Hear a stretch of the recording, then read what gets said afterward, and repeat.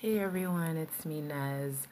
I got my voice back. I'm still coughing, but I just thank God for His healing, and I thank you all for praying for me. God is good, and I love you guys. Thank you for holding me down in prayer. So I want to go to Luke, read from Luke chapter 5. Let's start from verse 27. And after these things, he went forth. Sorry. He went forth and saw a publican named Levi sitting at the receipt of custom. And he said unto him, Follow me. That's Jesus. And he left all, rose up, and followed him. And Levi made him a great feast in his own house, and there was a great company of publicans, or tax collectors, and of others that sat down with them. But their scribes and Pharisees murmured against his disciples, or they grumbled, Why do ye eat and drink with publicans and sinners? And Jesus said unto them, or Jesus answering said unto them, They that are whole need not a physician, but they that are sick. I came not to call the righteous, but sinners to repentance. And they said unto him, Why do the disciples of John fast often and make prayers, and likewise the disciples of the Pharisees? But thine eat and drink, like your disciples. They're eating and drinking and making merry. What's up with that? And he said unto them, Can ye make the children of the bridechamber fast while the bridegroom is with them? But the days will come when the bridegroom shall be taken away from them, and then they shall fast in those days. Okay. So Jesus is talking. Well, the Pharisees are coming to Jesus and just complaining like they always do. They're always murmuring. They're always finding fault and nitpicking and doing all these things. And in my mind, I was like, oh goodness, they are very religious. They represent the religious folk in their day. And I just kind of related to how you come across religious people and they're like, why do you do this? Why do you do that? And they always are pointing to, oh, you're not keeping the law. You're not doing this or that. And so kind of like infringing is it impinging? I forget, but like encroaching on your freedom, like kind of like overstepping their bounds, and trying to steal your joy and kind of accuse the freedom that you have in Christ. Like Christ is our meat, our drink, our food, our bread of life, our living water, right? Our feast. And it's like religious people come, you're supposed to be fasting. We have Jesus. And when I look at how can the children of the bride chamber fast when the bridegroom is with them, it's like our bridegroom, Jesus, is with us. His spirit is with us. And yeah, fasting has its health benefits, but in my opinion, it's like when I look at this verse, I'm like, we have the substance Christ. He is ever with us. He is our life. He is our everything. I think it's not for us to like deprive ourselves, but to fill ourselves with Him. That's what he would want us to do. He is with us. He's like, is it right that the bridegroom, should the children of the bride chamber will fast when the bridegroom is with them? It's like, I am here and it is time for us to feast on me. It is a time for you to be filled. It's time for you to be nourished. It is not time to be starving. And it's like religious people want you to starve. They want you to they want to give you things that do not satisfy, things that are shadows of the substance. Like the law is a shadow. And then it's like, we have the food, the feast is before you. Why not eat it? Why must you starve yourself? Why must you refrain or what is the word? Like deprive yourself of feasting and eating of Christ, but in all his abundance. Why? And that's just really the attack of the enemy, where he wants to take the food out of the mouth of babes, the suckling, the milk. You're supposed to feed on the milk, the sincere milk of the word, where you can grow thereby. Milk, meat, that is all Christ, right? The milk of the gospel, that simplicity of Christ, the devil wants to, and with religious people who come to you, they want to steal that, to taint it, to poison that supply, so that they'll give you a false gospel, a false narrative, something that will not help you to grow. In fact, it will subdue you under a bondage, and enslave you and ensnare you. So the that's why the law is not it doesn't save, it does not justify. Yeah. So I just wanted to share that was very interesting when I thought about that. you know we right now, there before Christ, there was literally a famine. There was a famine. uh the We didn't have our solution. God is our physician. We were all sick. Like he says, he doesn't, he doesn't come to call the righteous, or the so-called righteous. They, the Pharisees think they're righteous. Well, then Jesus ain't gonna, then Jesus is not for you, but Jesus is for everybody.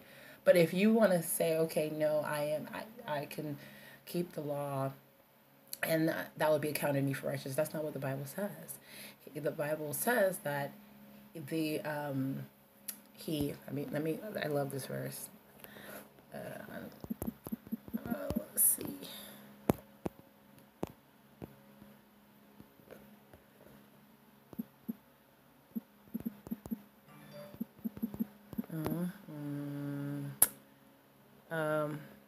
The one that says to save the ungodly.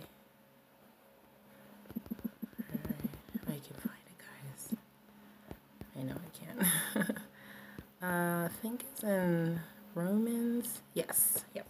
So Romans 4 verse 5, where it says, "But to him that worketh not, but believe on him that justifieth the ungodly, his faith is counted for righteousness." So Jesus is the person who justifies the ungodly. He is the physician who heals the sick, right? And those who believe on him, that their faith in Christ is counted for righteousness. It's not by keeping the law. It's not by any of that. The physician, he is for the sick, and sinners. We are sick in our sin, right? In this sin nature that we have inherited, and so our solution, our cure is Christ, and so he is the only way. He's the way, the truth, and the life. He is the only remedy, and it's a disservice when people do not come to terms with what they have, that they are sick and that they need a cure, that they are sinners that need a savior, that they cannot work to save themselves, that they cannot work for to please God. They cannot work to make themselves how would I say, to clean themselves up, or it doesn't work that way. They cannot be seen other than what they truly are, as an unbeliever, as a sinner, right? The only way for that to be removed, purged, is in Christ, is for Christ's righteousness to be imputed on their account. So that is the grace of God. We can only be saved by his grace through faith. It's not by works, lest any man should boast. Okay. And he's come to call the sinners to repentance, to change their mind that you cannot help yourselves. The law cannot help you. The law is to show you that you need a savior, that you cannot clean yourself up, that you cannot keep it, that you are utterly sinful, and that should lead you to Christ. And now that you have Christ, it's not to go back to that famine of the law, of that, we are now in Christ, so we are filled, we are fed. He fills all in all. It is now time to partake in the feast that is set before us, this banquet, and he truly wants to dine with us. And remember, he said to Peter, what did he want him to do? Feed my sheep. Feed my sheep. He didn't say starve my sheep, Peter. Starve my sheep. He said feed my sheep. Feed my sheep. It's not time to fast. Jesus wants you to be filled. This is not a time to be seeking things that do not satisfy, or seeking things that point you to yourself, like, oh, I can do this. No, Christ in me is the one who works through me, is the one I rely on. Sorry. All right. Yeah, so that's just what I want to share with you guys. That was pretty cool. I was thinking about that. All right, I love you guys. You have a wonderful day. Bye. And just for clarification, this verse, it is saying, 34, Jesus said to them, can you make wedding guests fast while the bridegroom is with them? So I know in parables, like the wedding guests, he's speaking about like Israel, because he was sent to the children of Israel, right? That's who. Jesus was for everybody, but as a man, physically, he was sent to the house of Israel, and he was there. He is the bridegroom, so he's speaking about himself, and those who are around him, are of that Israeli descent, and he's saying, "Oh," and the Pharisees were complaining. Well, why are these people? Why are they not fasting? Why are they eating? And all that. So this is specifically for Israel, and the part they play, that God's going to turn his eyes towards the nation Israel and to redeem them after the Great Tribulation and all of that.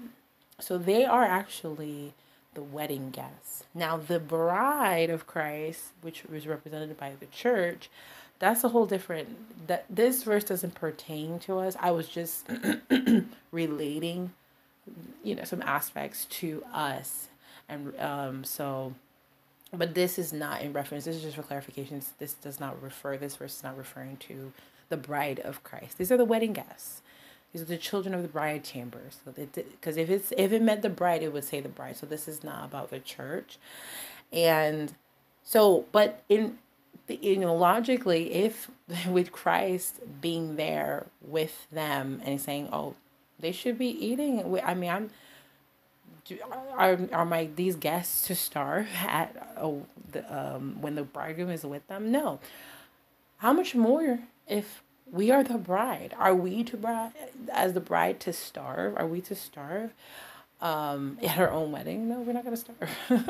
We're going to throw the greatest reception and all of that, which prophetically is to come with the nuptials and everything. But in essence, in spirit, we are one with Christ. And I was just speaking spiritually about that we are filled, we are full, we are satisfied, we are feasting. This is as a bride, and our meal, our substance is Christ, and he is our satisfaction. He is our nourishment. So just wanted to clarify that. And I think you guys understood. But for those who are like, no, even the wedding, yes, there's your answer. All right. Love y'all.